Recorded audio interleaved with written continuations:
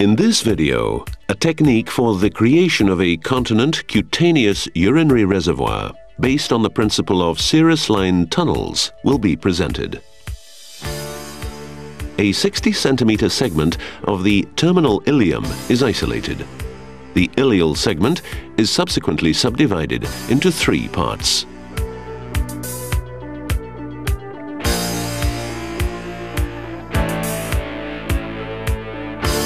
The 10 centimeter oral segment is used for creation of the anti-reflux mechanism, and the 10 centimeter caudal segment is used for creation of the outlet valve. The middle 40 centimeter segment is used for construction of the body of the reservoir.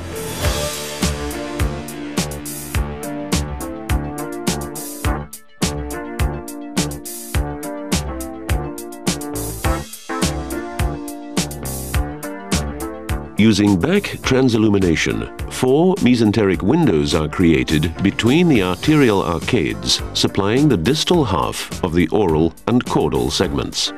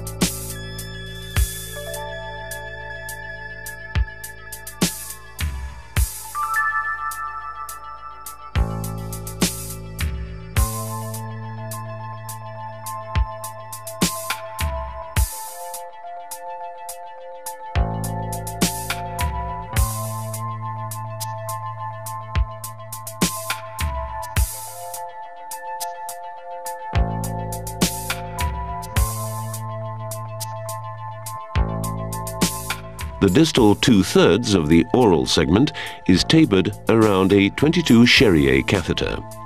The proximal 1/3 is left intact for urethral anastomosis later.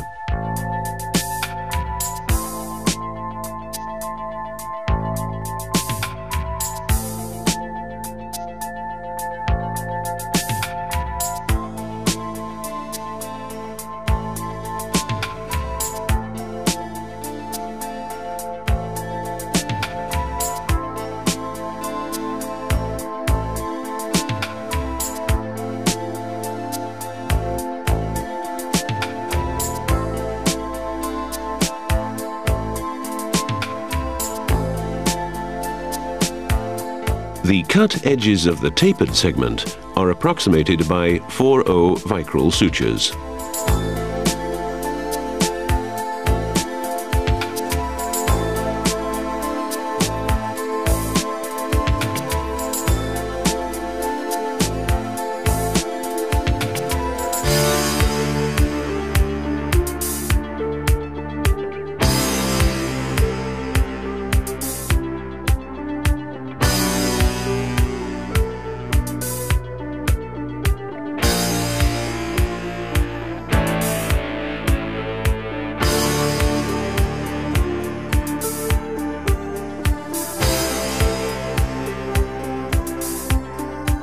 The same procedure is repeated for the caudal segment along its whole length.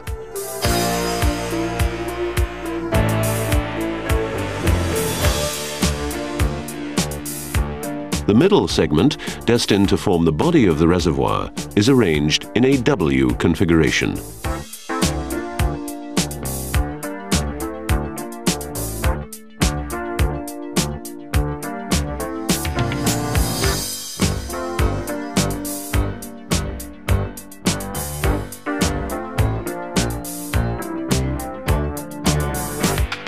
The 2 tapered segments are fixed between the 2 lateral limbs of the W by a series of seromuscular silk sutures passing through the previously created mesenteric windows.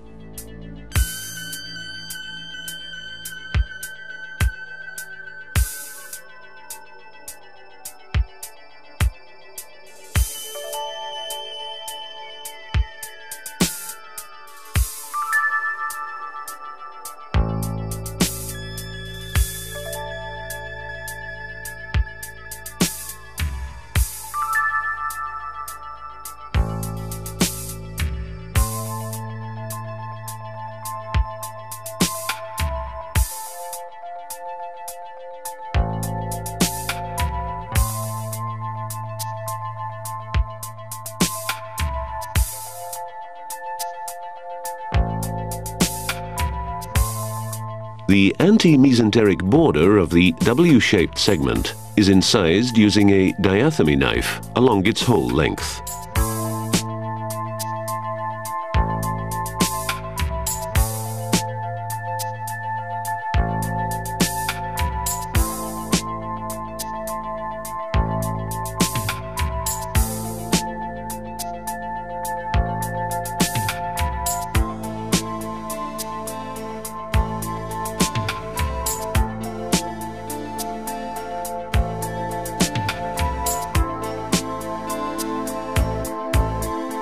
In this manner, a serous-lined trough is created on either side.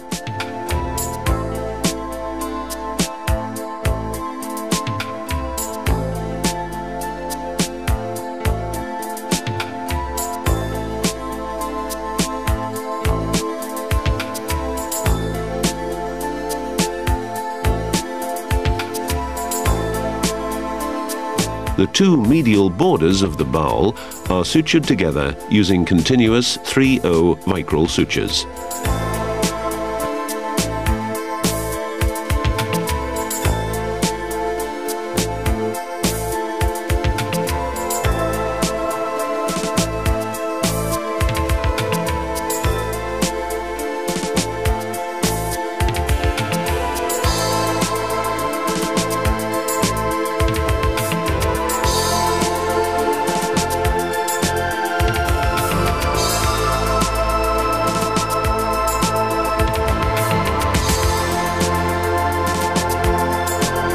On either side, the tunnel flaps are closed in front of the embedded and tailored segments.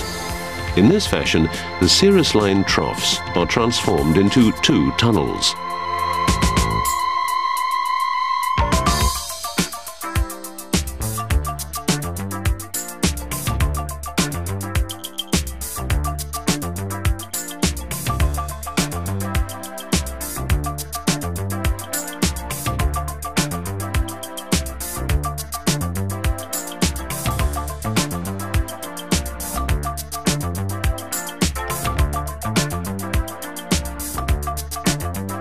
The result is a wide pouch plate into which two serous-lined valves are incorporated.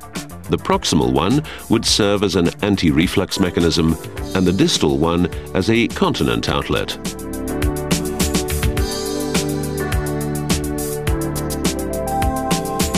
Two silicon stents are threaded through the inlet and secured to the outer aspect of the pouch.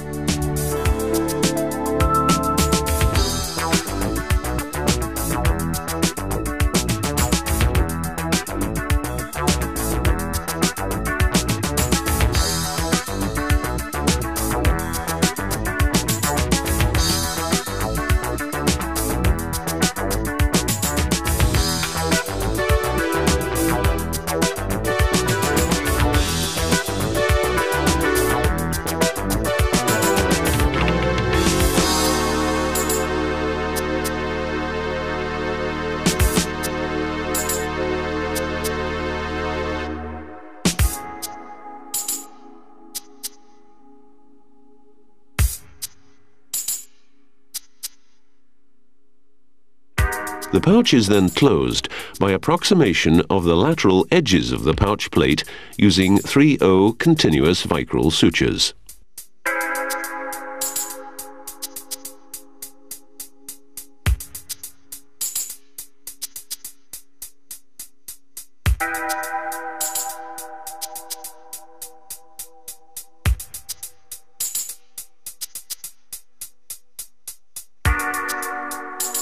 Integrity of the anti-reflux system, as well as the continence mechanism of the outlet valve, are tested by filling the reservoir with 100 milliliters of air.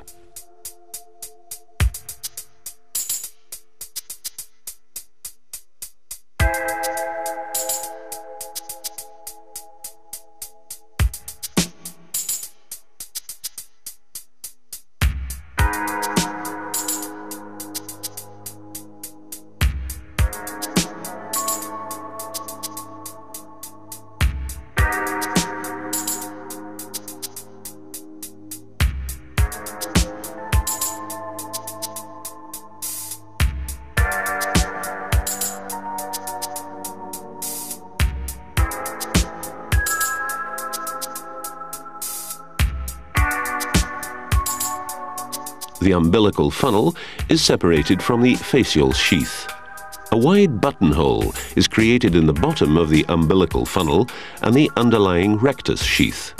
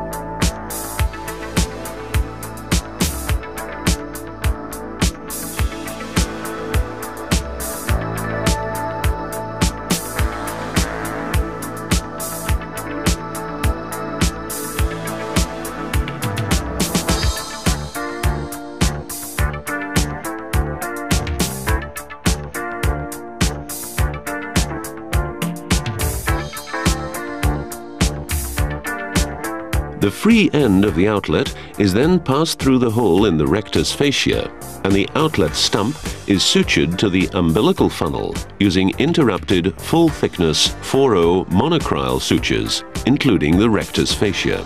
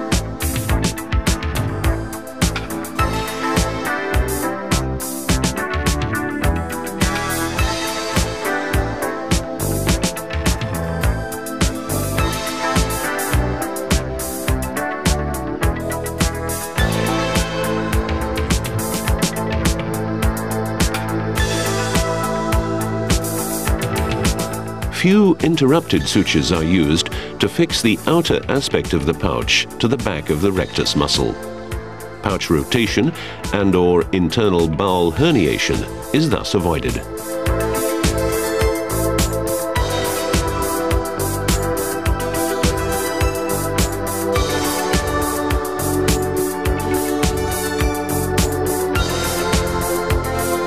Finally, a widely spatulated mucosa-to-mucosa anastomosis between the ureters and the inlet of the reservoir is performed. This procedure has many advantages. They include use of a low-pressure ileal reservoir, reliable continence mechanism, efficient anti-reflux system, and a low complication rate.